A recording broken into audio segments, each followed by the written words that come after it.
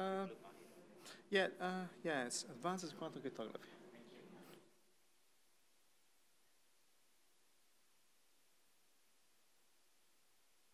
Yeah.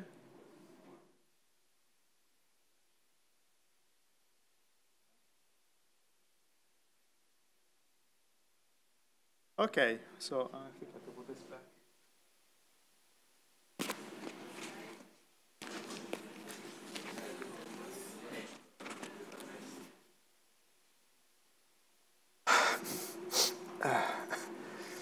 Okay, so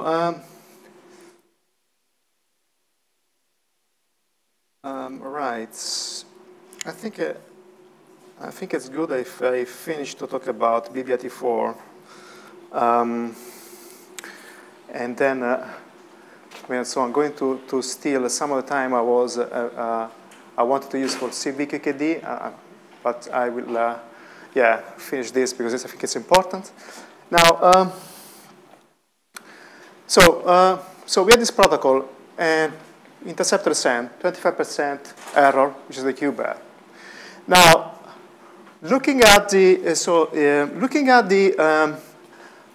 this table about this dropper.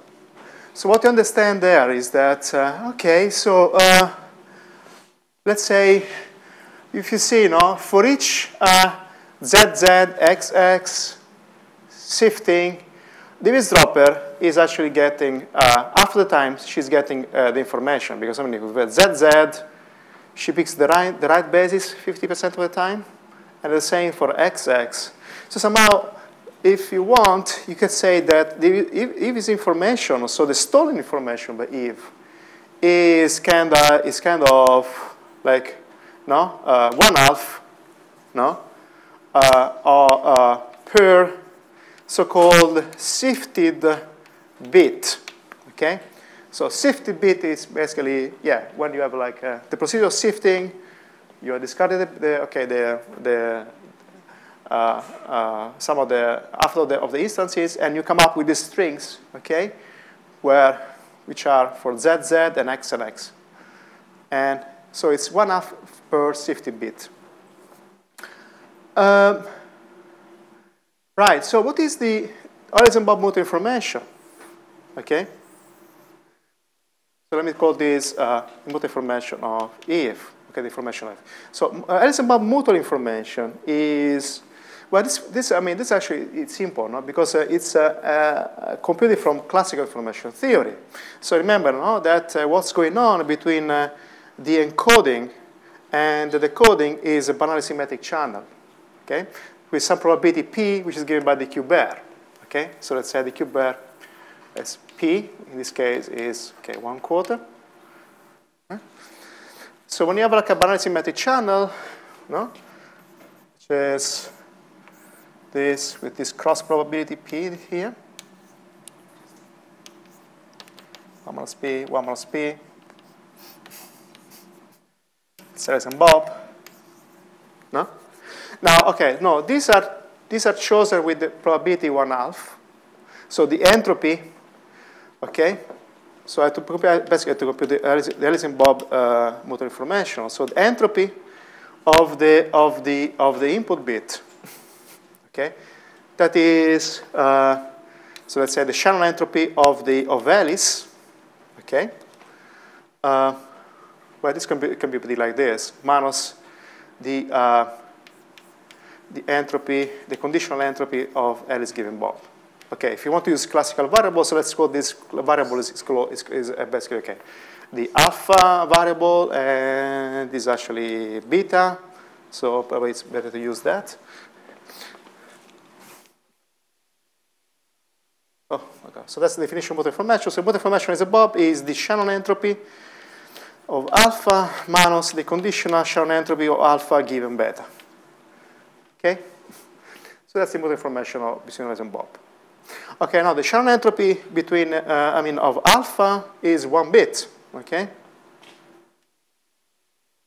Is 1, right? So in this case, particularly this is like a binary Shannon entropy, okay? Now, here is, so what is this? It's like, okay, suppose that Bob Bob gives, an output beta, okay?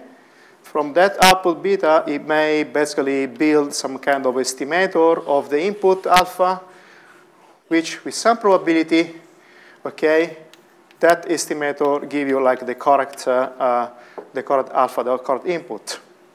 And basically using this probability, you can write down this Shannon entropy. And it's like, well, this is actually given by, is actually, for this particular process, this is actually equal to P, the transition probability. Okay? So it is, so the probability that Bob is getting alpha correctly is, sorry, it's basically it's 1 minus P, actually, is the basically is the probability that, is this probability here, okay, in this case. So what you want to, so what you compute then is, this is actually what is called, so that's okay, also, is the binary entropy, so that's actually H2P. So for those who don't remember the binary Shannon entropy, so that's actually, I mean, it's just this guy here. So that's H2P is where it's like a minus P log 2P, right? Minus 1 minus P log 2 1 minus P. Okay? Okay, so you get something like this. So you get 1 minus H2P, but in particular this P is 1/2 here. Okay? And also,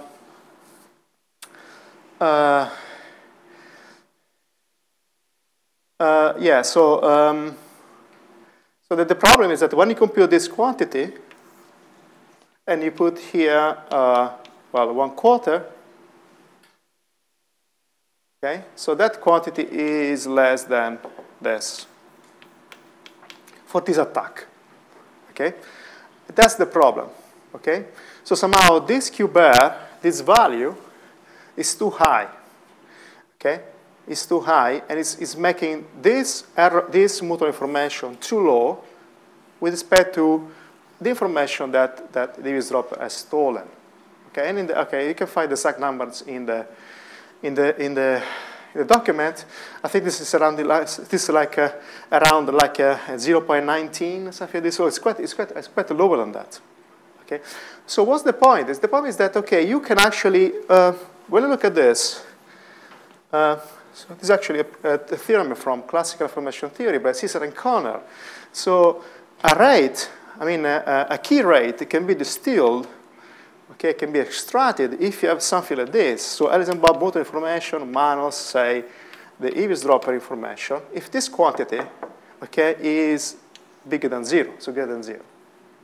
So if you're in this situation here, right, so you get like, okay, say that's my Alice-Bob motor information. So up to here is somehow the part, okay, which is given by, which is dropped by Heave. So that quantity, this part here, is going to be the rate, okay?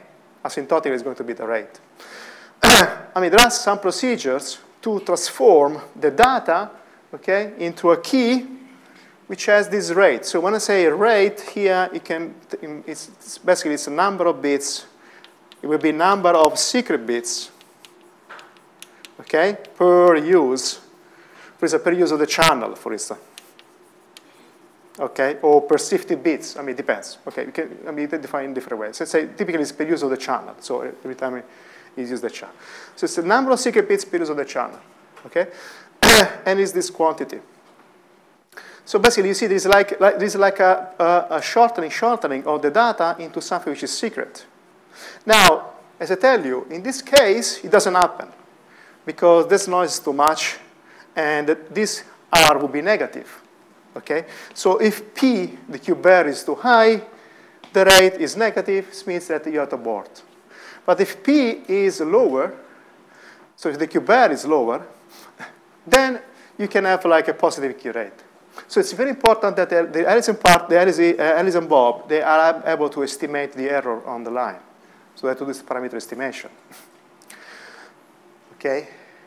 So if you want, okay, we started with like, some kind of long strings of values, like 0, 1, 0, and so on, 0, 1, so on, and say n uses of the channel. Okay? Then we got basically, they became like half of the size after sifting. Okay? So this becomes basically and half of the size after sifting because of the basis problem. Then you have to take away one part for parameter estimation, like a random subset. Okay, let's say that's M. That's part there. And so you go, basically you have like a shorter. It's like N over 2 minus M. Oh, let's put that this. Okay. Now it's not finished. Now if, okay, so we are doing this kind of shortening of the key rates. Now if, after using this parameter estimation from here, okay, they say, okay, let's say the Q bar is less than a value that I'll show you on a bit, which is like actually 11%, so not 25. So this means that the attack is not so strong, okay, somehow. It's not so, it's not interceptor send, it's another attack. So we can actually, have a positive key rate, okay? And so we can then achieve basically the difference, okay? We can achieve the a secret key. So what's going on there? Okay, but it's not finished because, I mean, basically these two bars here are kind of the total bar there, okay? Okay, now you have to take off this quantity. So now there are two procedures. I'm not going to explain them, but the point is that, okay, there are two procedures which are error correction. So assuming that the Q bar is acceptable, and basically you have a rate which is positive, okay? Now I have to still have to clean these strings from first errors, okay? And second, I have to somehow make them, I have to decouple the eavesdropper from them. And these are basically the two procedures of error correction. And the second one is called prior simplification. So these are classical classical procedures which are done on the data. Okay, so it's kind of post-processing. Okay, so when I do these two procedures of error correction and prior simplification, okay, basically I'm cleaning them by this, basically by the errors and by this part. Well, okay, first, I mean, of course, there is some kind of reduction as well. So basically, this data is going to be reducted as well. So you get like a shorter, okay, somehow like -2, -m, amount, a contribution from, say, error correction, okay. And then yet, again, you go even shorter, okay. And then you have like something like this, minus error correction, minus prior simplification, right. And then you have like two final strings, okay, which are your key, you have the same, and these are your Alice and Bob. This is basically Alice and Bob secret key. Well, now the point is that since I'm starting from something that can be very big here, and so actually these two can be, I mean, you can actually extract a lot of bits, a lot of bits anyway, okay? So at the end of the day, I mean, the number of, the length of these strings, I mean, it could be of the order of, I don't know, 10 to the 8, 10 to the 9. I mean, a lot of information. I mean, you can actually, a lot of bits you can actually share. So that's this is a procedure which is basically happening overall, I mean, in all, in basically every QKD process, every QKD protocol, you have this kind of steps. When you are sure about this, then you can use error correction, power simplification to come up with your secret key there. So I have to drink some water.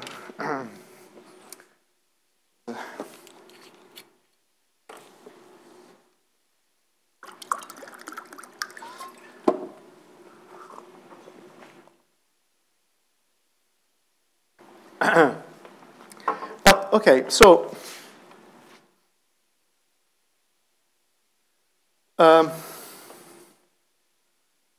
right.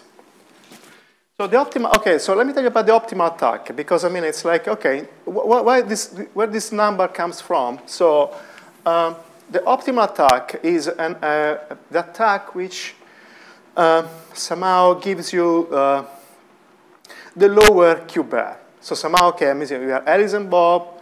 They are estimating the noise on the channel, right? What is the minimal Q bar they may tolerate? Okay, so there is, okay, this is the value. So anything which is above 11% is bad. So you need to abort the protocol. Anything which is below is fine, and you can go on and extract a key. So what is an attack that gives you exactly 11% of Q bar? Okay, which is what I call an optimal eavesdropping strategy for BBAT4. So it's not based on intercept resend. It's a more complicated one. I mean, clearly it's a kind of less invasive attack, okay, where the system are not directly measured by the eavesdropper, but she attach ancillas, okay? She attach basically auxiliary systems to the input signal, and then eavesdropper measure them, okay, in some kind of optimal way. So it's something like this. Now, suppose that Alice is kind of encoding. So suppose that you have A. Okay, so A could be like a 0, 1, or plus, minus. Well, it depends on the basis. Okay, so it's completely symmetric, right? And so for simplicity, just consider like the Z basis. So let's say A could be like a 0 or 1. And then let me like define A orthogonal as the other choice. So if A is 0, A orthogonal is 1, and so on. If A is 1, A orthogonal is 0. Okay? So basically, I have two possible inputs here, which are orthogonal states. Okay? And the same for the other basis. I mean, you can say, okay, plus, okay, this would be like in the X basis, or this is for the Z, but it could be the same for the X basis. Okay, so she's encoding this bit here. Now, suppose that she's sending that state, okay? And now what's going on is that Eve, okay, here's a Bob. Now, Eve, instead of doing intercept resend, she can actually, well, apply a unitary here, okay, with some input state that she has, right? And then she has some output, okay? And this is going to Bob. Now, her output here could be even, say, stored in a quantum memory. It could be taken there a long time. So she's actually collecting a lot of outputs in this way. So every time she's applying this unitary. And she's collecting a corresponding output for any input that Alice is sending. So at the end of the day, she's collecting a lot of stuff in this quantum memory. She waits, Alice and Bob communicating. She waits that they are kind of agreeing the basis. They are doing error correction. So she waits, I mean, as much as she can. And at the end, after she waits all this, okay, and she basically, she's able to, and she knows about all the classical communication, she applies some kind of very general measurement, joint on all this quantum memory, so powerful that is able to achieve the Olevo bound, okay, which is the maximum information you can derive, extract from an ensemble of channels, okay? So somehow this measurement gives her the so-called Olevo bound, okay? So it's a very powerful protocol, okay? So let's talk first about this. Okay, the first part I want to talk is about this interaction. So the dynamics of this protocol, of this attack. And then second, like the information theoretic part, which is basically the level bound, and what is the rate, giving that Q bar of 11%.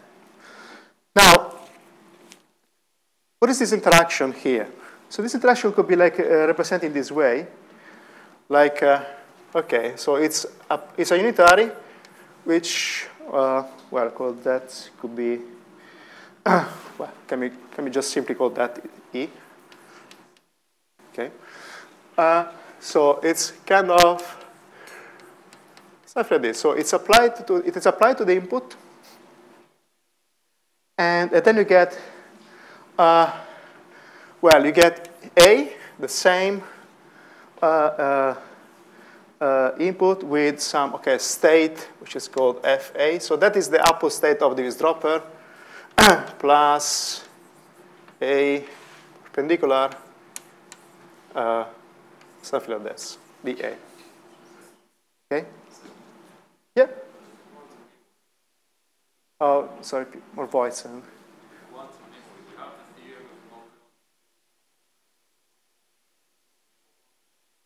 Yeah, this is not cloning. There is no cloning. Even though there is no cloning, you still have to evaluate what is the best performance the eavesdropper can achieve using some unitary. It could also be a quantum cloning machine. So quantum cloning machine is not going to clone everything perfectly, but still you have like an output which may be imperfect. So if it is like a quantum cloning machine there, right? Here you get a state for the eavesdropper. Let's call that like some state condition on the input. Now that state is not, say, the input, okay, because of no cloning. But it may be like not so far from that. So you need to quantify how far is from the input. So somehow the fidelity between that state and the input. Because a quantum cloning machine, they work in the realistic quantum cloning machine. I mean, they have noise. Somehow you have like two outputs, right? And you may tune the quantum cloning machine in such a way that one output is good and one output is bad. Now, for instance, if eavesdropper could give this to Bob, and then she can get like a good output, for instance. That's one possibility. So you need to understand basically so quantum cloning machine, like a realistic one, you can have like two, which are two clones, like that's say the input, and then you may have like two clones, like say, let me call that for Bob and for Eve. The quantum cloning machine can say, okay, can be tuned in such a way that, okay, this is close to the input, this is not, or could be the opposite. This is close to the input, and this is not. Okay, so for instance, it depends how she used that. So if you use in a very bad, well, if you use this case, for instance, right, she's actually getting a lot of information from the input. But there's a lot of noise, because what's going on to Bob is very far from what else she was sending, right? So there's always this trade-off between, say, the input information that the eavesdropper is getting from the input, and somehow the noise she's inserting in the channel. So in this case, she has a lot of information, but a lot of noise for Bob. If she used this, little noise for Bob, but she gets the bad clone, so her motor information will be low.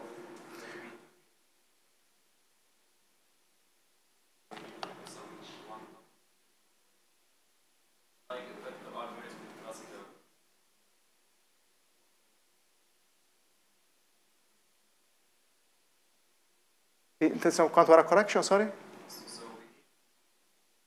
Because I can't hear you very well, sorry. Yeah.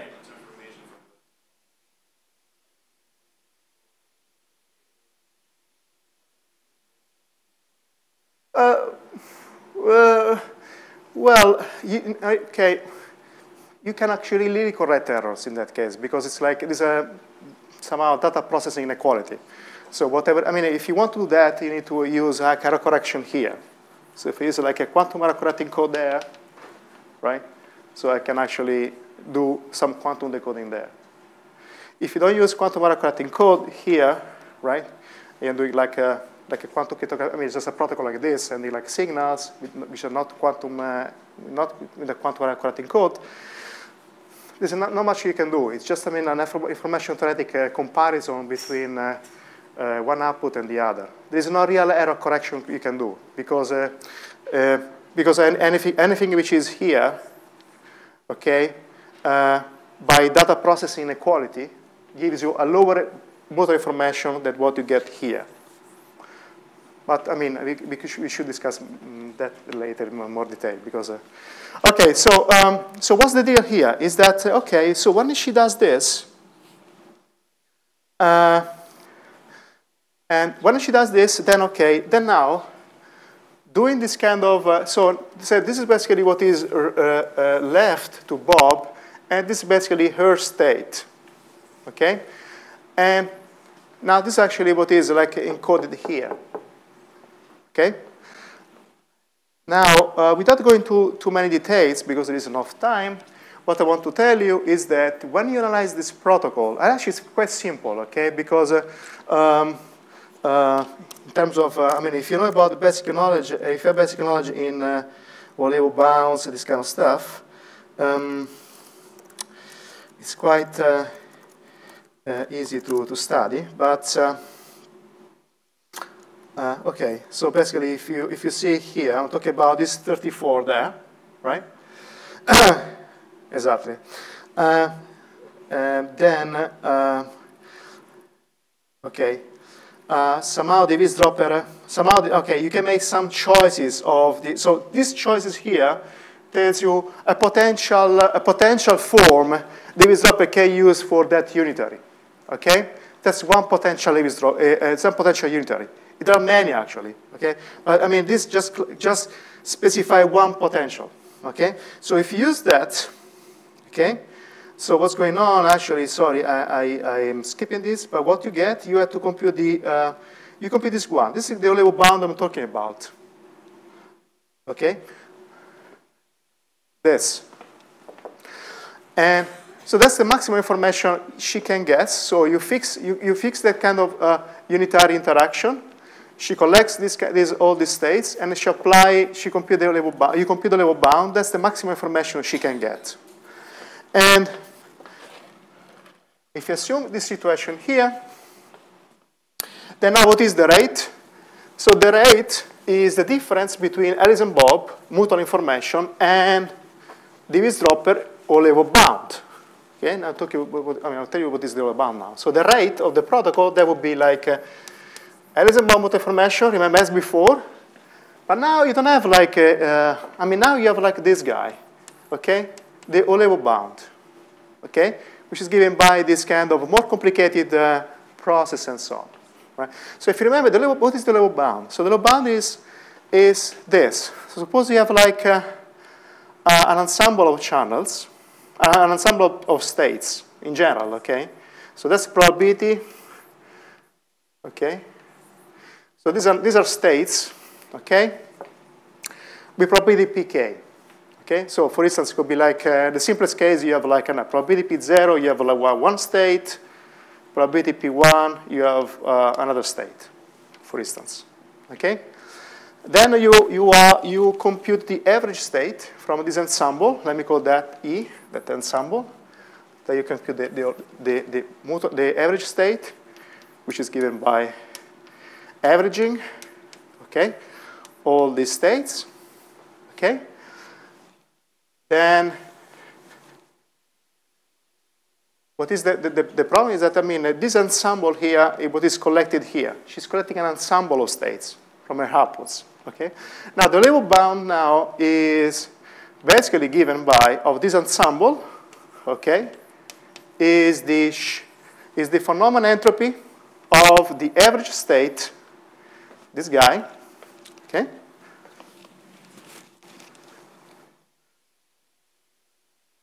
Okay, minus somehow the the phenomenon entropy of the single states in the system. And remember, the phenomenon entropy is the quantum generalization of the Shannon entropy, if you want. So it's something like this, okay, minus trace log 2 this. You have formulas to compute this, okay? So that's the phenomenon entropy. Okay? So you have to imagine that, so she's collecting a lot of these outputs here.